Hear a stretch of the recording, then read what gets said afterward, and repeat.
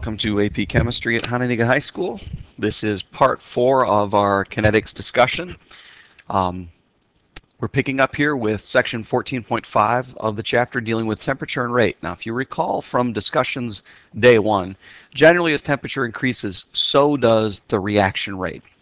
Now, one of the things we established that I said you should be comfortable with and know for AP is that for each 10-degree increase, the reaction rate approximately doubles. Remember, Celsius, Kelvin doesn't matter. A change in temperature Celsius is equal to a change in temperature of Kelvin. So temperature has a big impact on our overall reaction rate.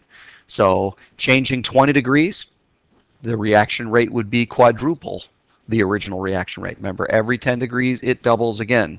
So double, quadruple, 8 times, 16 times, and so on. And the reason is because K is actually affected by temperature. K is temperature dependent.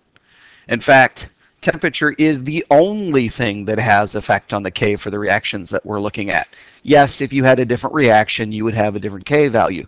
But for a reaction that we're looking at, temperature is really the only thing that's going to have effect on the overall value of K. And that's something we're going to look at the end mathematically.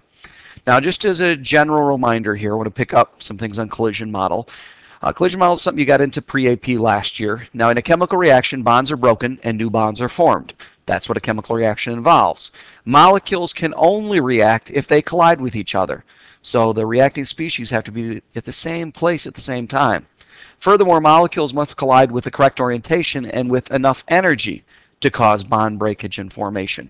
So it's not enough just to collide. You have to collide with the right orientation and with enough energy.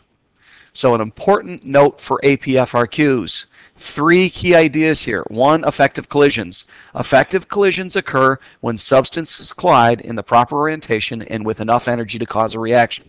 So the reactions are a result of effective collisions, and effective collisions are the result of having the right orientation with enough energy to cause a reaction. Those 3 things need to be put together. If you're talking about why reaction rates are increasing or decreasing, in many problems, it's really getting to the fundamental idea behind collision theory. And really what we're looking at here is not as much increasing and decreasing as just whether a reaction happens in the first place at all. If you're talking about why a reaction occurs, it's because the collisions were effective because they had the proper orientation with enough energy. Now, in terms of energy, the key idea really here is of activation energy, and you should recall activation energy from pre-AP chemistry. There's a minimum amount of energy that's needed for the reaction to occur, because you just have to break those bonds. If you don't have enough energy to break the bonds, the reaction's not going to occur. And the symbol for energy of activation is capital E sub A. So just as a ball cannot get over a hill if it does not roll up the hill with enough energy, doesn't have enough kinetic energy to crest the top, it's going to roll right back down. A reaction cannot occur unless the molecules possess sufficient energy to get over the energy of activation barrier. To understand this idea, it's helpful to visualize what's known as a reaction coordinate diagram. The reaction coordinate diagram we're looking at here is the one for the rearrangement of methyl isonitrile. So you have CH3NC, and that's becoming CH3CN. It's a fairly simple situation where you're taking the triple bonds, or I should say the triple bonded N to C, and flipping them in the course of this reaction. Now the diagram shows the energy of the reactants, which is right here. That's an important idea. And the energy of the products, which are right here. Now remember, the difference between reactants and products would be your change in energy or your enthalpy change of a reaction. So the distance right here is an important difference in terms of thermochemistry, thermodynamics. So those are energy amounts we've looked at before in chemistry. What's new to this chapter is the rest of what you're looking at here. What happens in between those two things? Well, the high point in this diagram is known as the transition state. And at the transition state, you're basically at the point where you could go back to the reactants or you could go on to the products. It just depends on what's happening with energy. If you collide with enough energy, you can form the activated complex. It's a unstable, larger molecule that is either going to go back to the old substances or move forward and make the new thing. And it really depends upon what's going to happen in that next collision. So when you collide with enough energy, you form the activated complex. and the activated complex exists for typically only a very, very short period of time. That next collision between the activated complex and any other molecule is really going to kick it one direction or the other. If it supplies enough energy, then the unstable species will break bonds and you'll end up forming the new bond. So at that point, you're really in the in-between state. Now, which bonds are broken determines whether it slides back to reform your reactants, collisions were all for nothing, or it slides forwards to create your products. And remember, that high point in the diagram is really what's called our transition state. So transition state is the place at which the activated complex exists. Over here, we have our reactants. That's where the reactants exist. Here is where the products. That's where the products exist. And up here is our transition state, and that's where the activated complex exists. Now, the energy gap between the reactants and the activated complex, not the reactants and products, or delta E, between the reactants and the top of our hill is known as the energy of activation. It's the energy barrier we have to overcome to have a successful collision. Now, fundamentally, and anything in your notes underlined means know this. The larger the energy of activation, the smaller the value of K, and the slower the rate of the reaction. So energy of activation is really related to our constant K, our reaction rate constant. And if you have small k values, when you multiply out the rate equation, you're going to get smaller values for the rate. So small k's mean slower rates of reaction. So large energies of activations would give you small k's, which would give you a slow rate. A relationship you must know for this chapter. Now, the next thing we're going to look at, because we're talking about energy and temperature and collisions and kinetic energy and so forth, they're all part of this discussion. We look at a familiar diagram, the Maxwell-Boltzmann distribution that we've talked about in several chapters before this. Remember, they all look fundamentally the same. There's a couple of different ways in general to represent them, but you're going to see two hills, and one's going to be high and one's going to be low. And remember, the high hill is not the high temperature. Temperature, remember, is defined as the measure of average kinetic energy of the molecules in a sample. Within a sample, you've got some high speed, some low speed, and then you have around your average speed where most of your molecules are at. And that would represent basically your average kinetic energy. So you've got some high, some low, and a bunch somewhere in the middle around your average. And temperature is really a measure of that average kinetic energy. At any temperature, there's really going to be a wide distribution of kinetic energies, and that's what the Maxwell-Boltzmann distribution is looking at. Now, towards the top of the hill, that's around where your average is going to be. But notice the average will be shifted slightly to the right. We talked about this earlier because of the greater of the lengthening at the tail end of this distribution. But that's not what we're getting into here. That was in previous chapters. What we're looking at here is how that relates to the minimum energy needed for a reaction, the energy of activation. As the temperature increases, remember the curve flattens and broadens, so the higher temperature one is the one with the lower height on the hill. Remember, the height of this hill has nothing to do with energy of activation per se, because high energy diagram hills mean high energy of activations. Here we're looking at something different. This is not energy of activation. Energy of activation is right over here. And remember, that's not changing for a reaction, but the average kinetic energy of the particles is. In the higher temp situation, it flattens out and broadens because the area under the curve is constant between the two, and therefore at our energy of activation, at a high temperature, we've got a larger population of molecules with enough energy to break away. So as we increase the temperature, we end up with a larger and larger and larger group of molecules with enough kinetic energy to meet the energy of activation needs and cause a reaction to occur.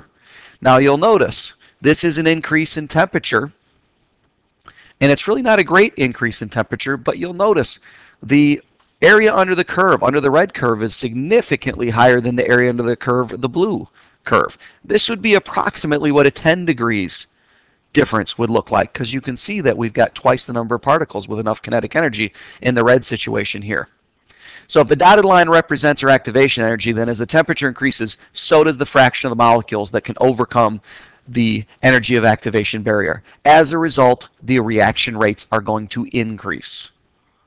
Now, One of the things that Maxwell and Boltzmann were looking at was the distribution of these molecules under different conditions. And this is the equation they developed. This is not one you have to know for the AP test. It's just the starting point for an equation we're going to look at in a second here.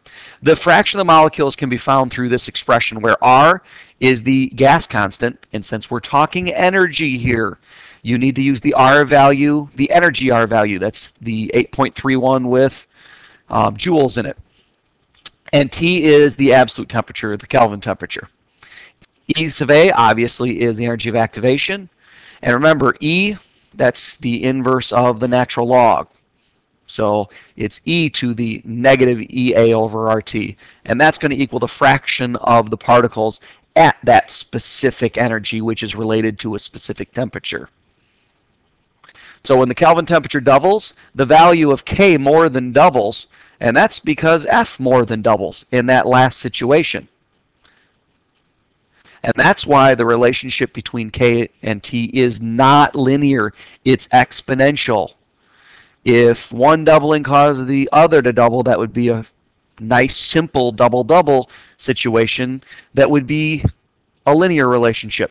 But it's not linear. It increases at a faster and faster rate. So it's an exponential situation. And that means logs and natural logs coming back very, very soon. Now, the person who was studying this and gave us a way to look at these energy situations was a man by the name of Arrhenius. Now, Arrhenius should sound familiar because he's the acid guy. Yes, it's the same one. The person who came up with our simple definition of acids and bases was Arrhenius. Arrhenius was also looking at this particular situation. And he developed an equation that is really the meat of what you're going to be doing today. So this is really the highlight. Non-conceptual mathematical application is dealing with what's known as the Arrhenius equation. So he developed a mathematical relationship between the rate constant and the energy of activation. Yes, those two things are related to each other. Remember, R is the value that includes joules. Now, A is our frequency factor. It's the number that really represents the likelihood that collisions will occur with the proper orientation for the reaction. And the frequency factor is actually an abbreviation of a couple of other things that we lump together for one overall constant here. So A represents what's called our frequency factor. Now, taking the natural log of both sides of that equation, you develop this equation. The ln of K equals the negative E sub A over R times the inverse temperature plus the ln of A. This type of equation should look familiar since we talked about it so much yesterday. And notice off to our left, that is a linear relationship. Well, if this is an equation of a linear relationship, we should be able to look at it in its y equals mx plus b form, and that's exactly what we're seeing here. And that's really what Arrhenius equation is all about. You know you're going to be using the Arrhenius equation when you are given K data and you are given temperature data. From K and temperature data, we can find energy of activation. So that's an application of this. So when you had concentrations and initial rates, that was differentiated rate law. When you had, in the integrated rate law, concentrations and time, we knew we were going with integrated rate law, looking for linear. If you have K values and temperatures, you are going to be using the Arrhenius equation pretty much every single time. And the Arrhenius equation in this form is given on the AP constant sheet. So obviously this is something they want you to be able to use. And remember, what you have here is a graphing relationship. If we can plot the natural log of K versus inverse temperature, that's our y and x. Inverse temperature, remember T was always on the x-axis. Well, this is a different T. It's an inverse temperature at a time, but still going to be on that x-axis.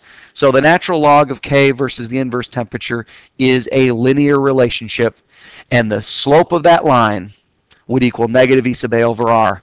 And B, our y-intercept, actually is related to the value of K. So we can actually use this to look at that frequency constant as well.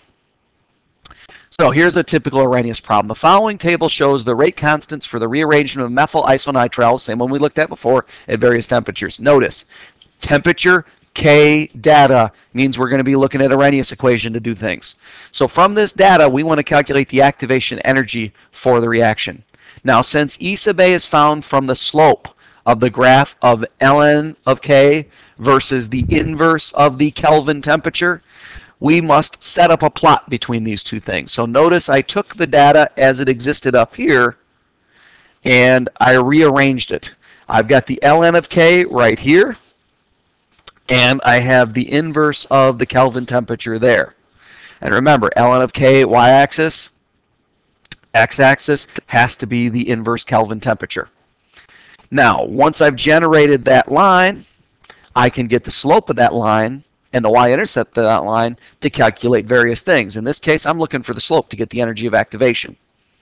So the slope of this graph, if I do this in my graphing calculator, or if I do this in Excel and it returns the equation for the line, the slope of that line ends up being negative 1.9 times 10 to the 4th Kelvin. Now remember, the relationship was the slope equals negative E sub A over R, so that would mean E sub A would equal the negative slope times R. And remember, you have to use the right value of R, the one with energy in it, the 8.314 joules per mole Kelvin. Now in this particular case, since we were looking for the energy in kilojoules, notice we ended up converting joules to kilojoules. In the 8.31 value, it's joules per mole Kelvin, so be careful. If it asks for it in kilojoules or your number differs, look to see if it differs by 1,000. It may be just a kilojoule difference. So that would be our energy of activation. And that finishes up the notes over energy, or I should say temperature and rate constant, and energy of activation. So tomorrow we'll finish up the chapter. Have a good night.